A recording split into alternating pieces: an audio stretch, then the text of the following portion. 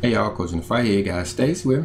Hey y'all. And we're talking about the calendar. Yes, the calendar. Talking about the big picture calendar, talking about the 6,000 years of human history. Mm-hmm.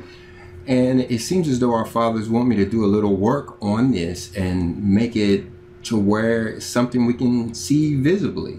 Yeah, all the lots are telling you to. You can't seem to get out of this one. Yeah. Ever since we invented the celestial clock, the clock calendar, it seems like our Father has wanted me to stay focused on the clock and how time works, as if there's something yet to be discovered. Right. Some new revelation that he wants brought out, and he wants me to work on it. Yeah, I was about to say something missing that I guess need to be completed. Yeah, I've been dreaming about it, Right. you know, like you talked about earlier, drawing lots. All the lots seem to point to continually working on this clock. So what I plan to do is just maybe put out videos on it and see if anything comes out. Yeah, and if everyone's wondering where is Coach, he's here working on the clock. Trying to figure out time and where we're all, and what our Father wants us to know about his time and how his time works, or maybe particularly what time we're in. And that's kind of what we're going to talk about today, what time we're in. Okay. So I got some notes that I was working on from yesterday. So we'll just use those and we'll step down through here, looking at the last few years that we have before the 6,000 years is up.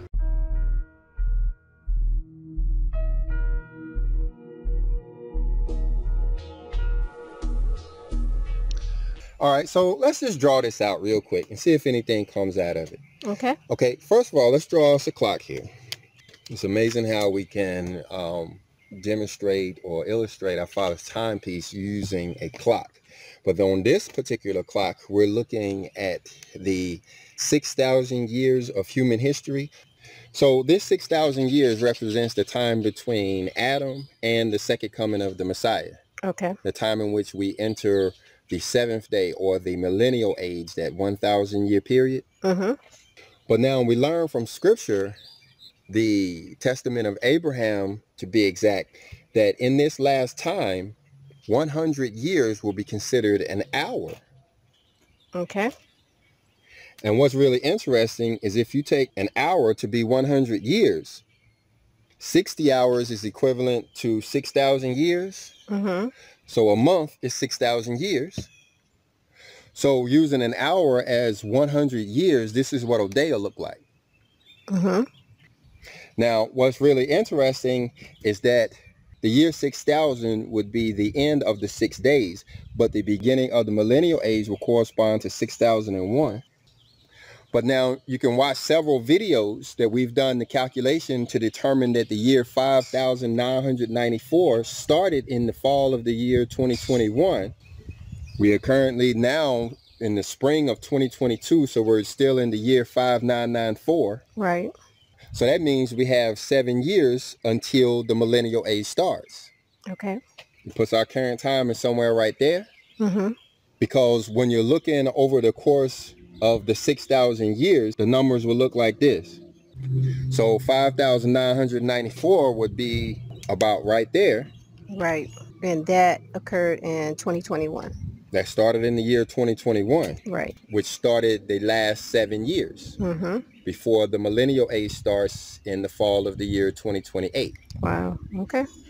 So the 11th hour would have began the year 5,500 from the creation of Adam.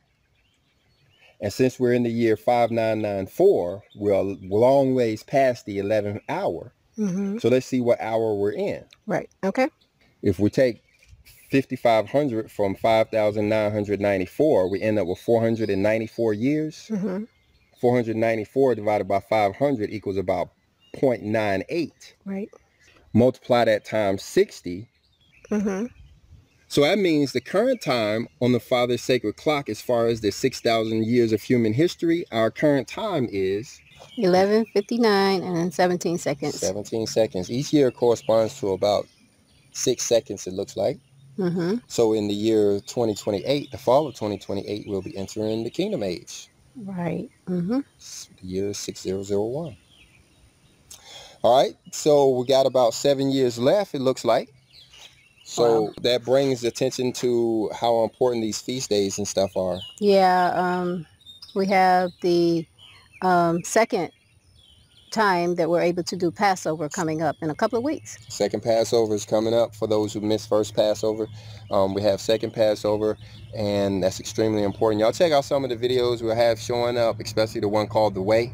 And even the video we have called How Did the Messiah Die for Our Sins, or something like that. Y'all check out those videos in the meantime. And if you got anything out of this video, let's chat about it in the comment section.